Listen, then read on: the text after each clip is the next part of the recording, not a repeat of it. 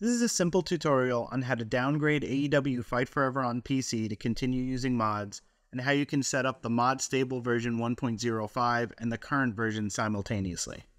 The reason PC gamers need to do this now is because the 1.07 patch that came out on November 3rd created a serious issue which effectively blocks mods.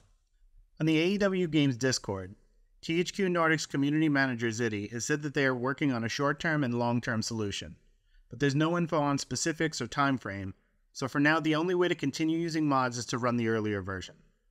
I'll post all the file locations and links in the description.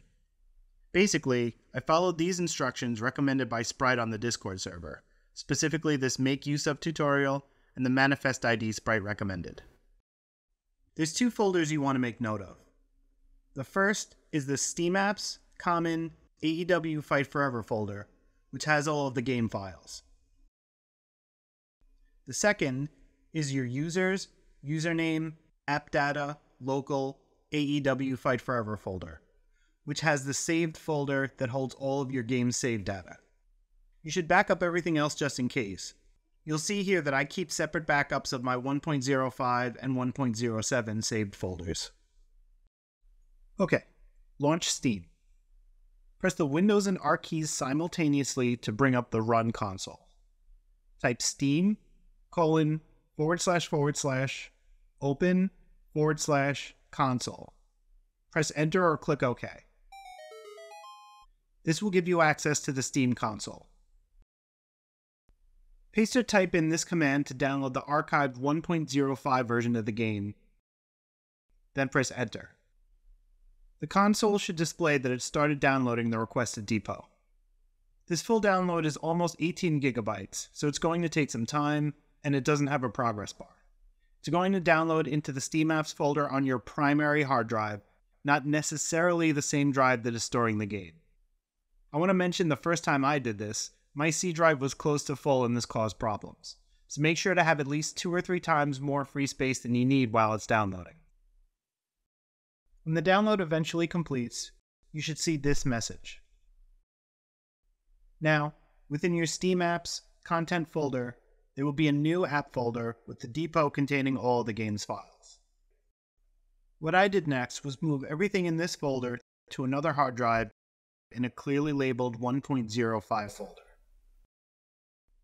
In AEWFightForever Content Paks, create the ~mods folder and move in all your mod files.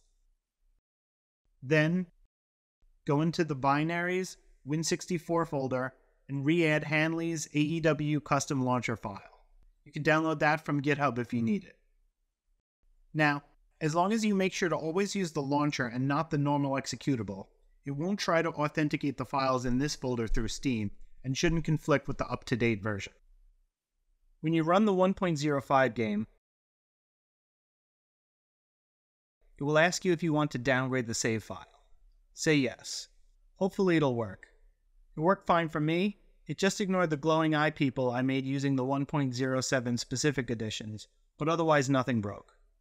Who knows if that will stay true with future updates, which is why I plan to run separate save files for the modded and current versions. So when I leave the game, I'm going back into my AppData save folder to make a saved 1.05 copy. Now, I can rename whichever one I want to use back to just save before launching. Remember, each time you switch, the game is going to try to either downgrade or upgrade the save file to match the running version. To play the non-modded current version, continue to launch it normally through Steam. One more suggestion. To protect yourself from future auto updates in Steam, right-click the game, choose Properties, Updates, and switch Automatic Updates to Only Update this game when I launch it. Obviously, this is a step down from what we had at launch, but it is a functional band-aid. Let's hope the developers come up with a solution soon that will work with current and future versions. In the meantime, I hope you find this helpful.